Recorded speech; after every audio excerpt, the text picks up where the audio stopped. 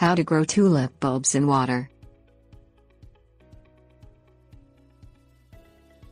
Traditionally, tulips Tulipa have been stalwarts of spring blooming gardens and soil-based forcing pots grown for indoor winter blooms. Hardy in U.S. Department of Agriculture plant hardiness zones 3 through 8, these dependable bulbs force easily indoors. By using techniques perfected by hydroponic tulip growers, you can force tulips into bloom without soil. With the right approach and preparation, tulip bulbs can root and bloom in nothing but water indoors. Choose the best.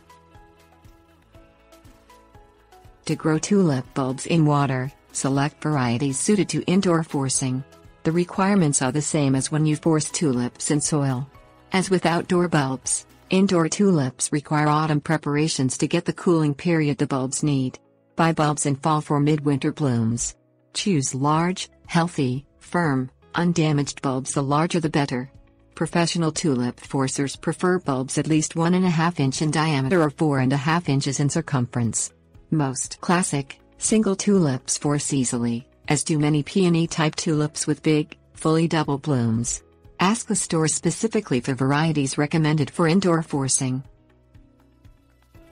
The Big Chill. To stimulate future flowers, tulips require a cold period. Cool climate gardens get it naturally, but indoor tulips need artificial chill. In soil-based forcing, tulips are potted before chilling. For water forcing, unpotted bulbs are chilled dry. 12 to 14 weeks is standard for most tulips. Varieties that flower earliest outdoors bloom first indoors, too.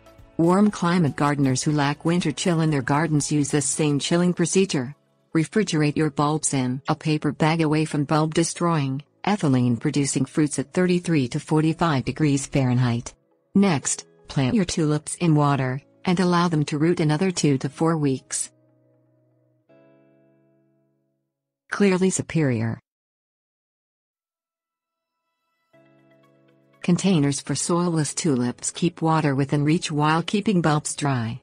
As in the garden, soggy bulbs rot. A tall, clear vase holds tulips upright and lets you monitor water levels.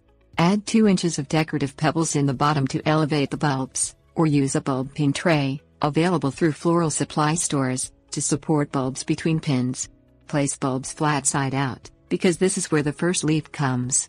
Classic bulb vases with constricted necks keep single bulbs safely above water in their upper cups.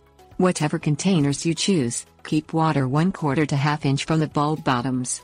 No water should touch the bulbs. Timing is everything. Once roots grow into 2 inches during chilling, top growth begins. Move your tulips into a cool room, about 60 to 65 F, until you see green shoots. Keep the water level replenished, then move your tulips into more light and warmth.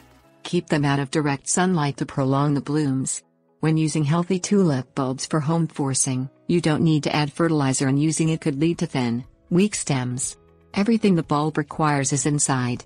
Tulips forced indoors exhaust their energy, providing wintry springtime blooms. Discard the bulbs after their flowering passes, and begin again next fall.